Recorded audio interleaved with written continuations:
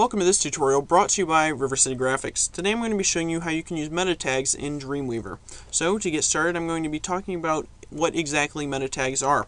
So I'm going to show you over on Firefox. If we go to Google and we type in a website, and I'm just going to type in my website. Okay. So you can see that up comes a bunch of different search results, and right here is my main domain.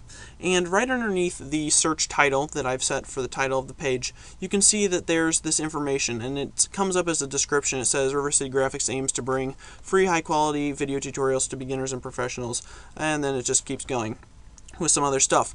Now this comes up because I specifically set it in the metadata. So the search engines bring in this data, and they can search this to help people that are on their search engines find your information more clearly. So it helps, one, give a brief description, so it's more likely that this will be clicked on in search engines, and it also helps the search engines to provide your website in search results.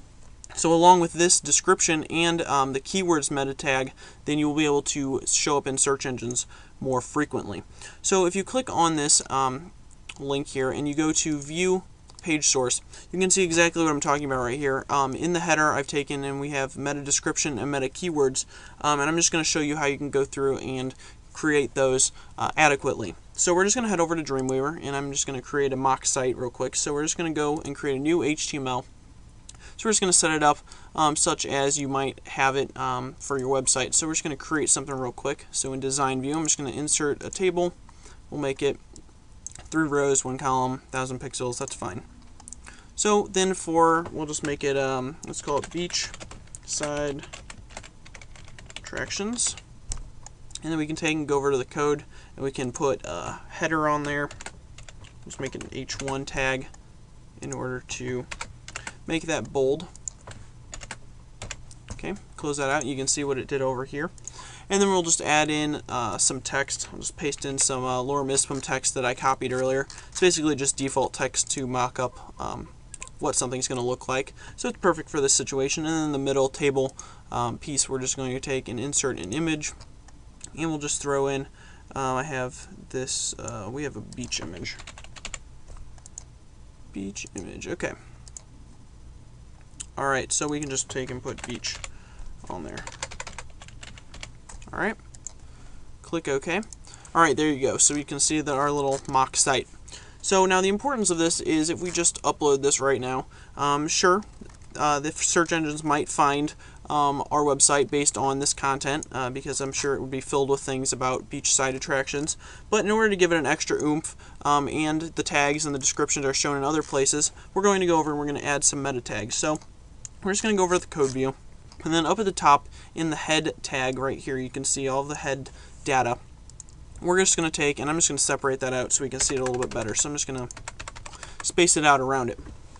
So you can see that Dreamweaver automatically puts some things up in here.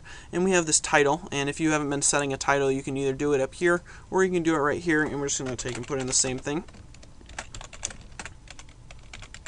So that's probably even more important than the meta tags themselves. Make sure that you have a title set. But then the meta tags are probably the second most important thing as far as search engines go, besides having great content already. So what we're going to do is I'm just going to have an open bracket. We're going to type meta space name, and then equals 2 quotes. Inside of those quotes we're going to write description. Okay, and then we're just going to have a space after that, and we're going to type content equals quotes, and then space slash close bracket. Alright, so now that we have description and content set, I'm just going to copy this, and we're just going to paste it underneath. So now for the name for the second one, we're just going to put in keywords. So these are both things that Dreamweaver recognizes. So the description is, of course, the description, and the keywords are like tags, like on YouTube when you upload a video. You put some tags which help people find it. And what YouTube is doing is it's actually taking those tags and it's making them into the keywords. It takes them and puts them right here in the content part and helps the search engines find them as well as other people on YouTube. So it just shows that major websites are also using this, and it's quite important in search engines. So what you want to do when you're trying to come up with a description and keywords is come up with words that are very often seen in your content. So if we were writing about beachside attractions, we might say like, there are many fun and exciting attractions to discover while at the beach. Learn about some of my favorites from my vacation.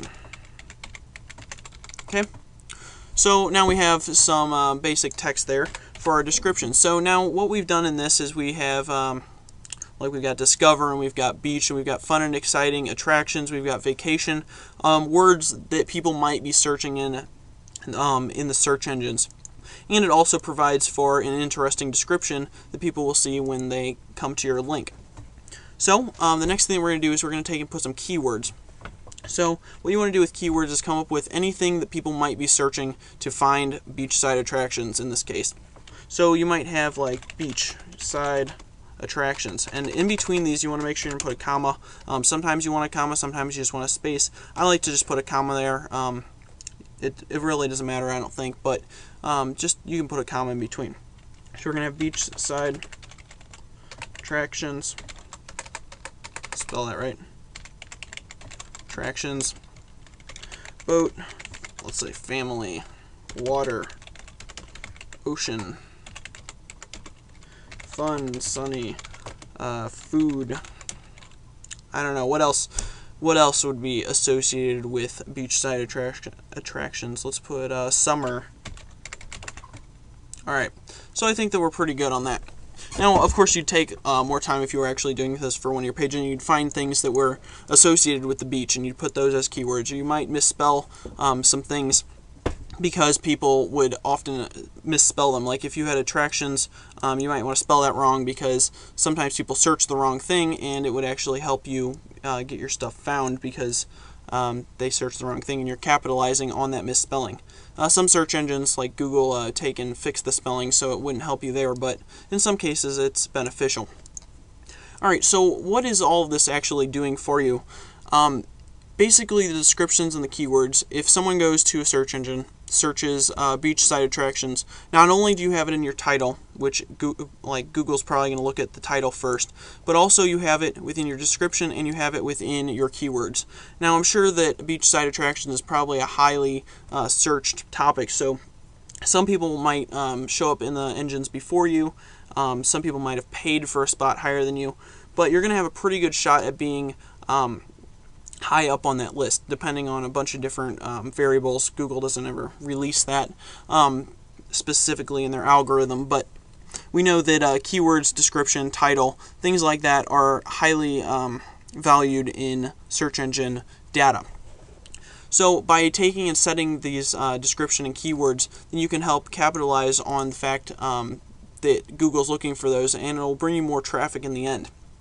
So I just want to make a quick video talking about those, because when you create like a new HTML file, it doesn't talk about that. And if you haven't heard about this, then you might be wondering why no one's finding your things via search engine. So I just wanted to put out a quick video describing these two tags and how helpful they can be in getting you traffic to your website. So I hope you enjoyed this tutorial. Don't forget to subscribe, rate, and comment. Thanks for watching, and I'll see you in the next video.